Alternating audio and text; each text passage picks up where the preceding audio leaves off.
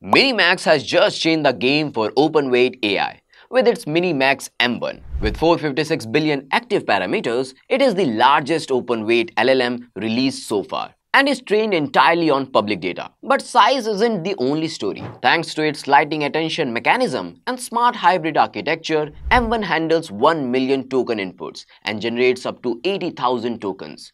This is more than nearly every other open model present today. It comes with a novel algorithm called CISPO, meant for reinforcement learning at unmatched efficiency and avoiding the typical training bottlenecks. On benchmarks, M1 competes head-to-head against giants like GPT-4 and Claude, especially in tool use, long context understanding, and software engineering. But the most interesting part is, the total training cost of MiniMax M1 is just $534,700. That is less than 1% of estimated cost of GPT-4o or Gemini 2.5.